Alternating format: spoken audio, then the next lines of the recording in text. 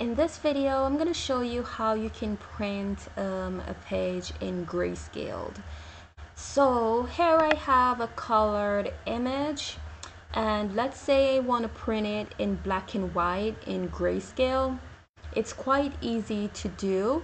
So you want to ensure first of all that your printer is connected to your computer.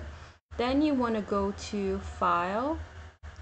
Then you want to go to Print, and here we have the image, the preview of the image. Make sure that you select the right page type. I'm using letter size.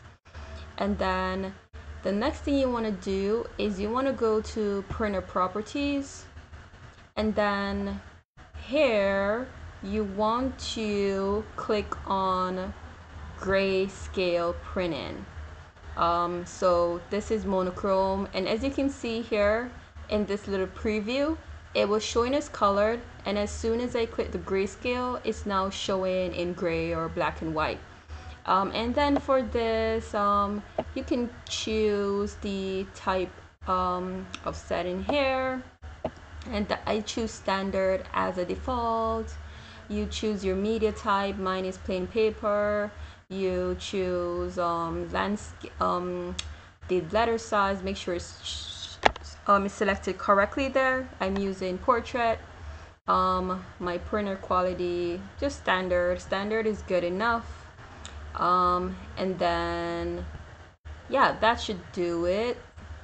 See, it's already in grayscale printed, so I've already selected that option.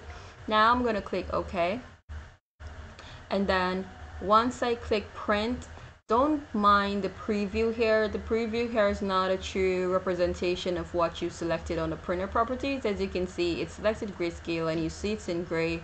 So once you click on print, it will print it in gray or black and white. Please feel free to like and subscribe and add your comment. We're looking forward to hearing from you, and thank you so much for watching this video. I hope it was helpful.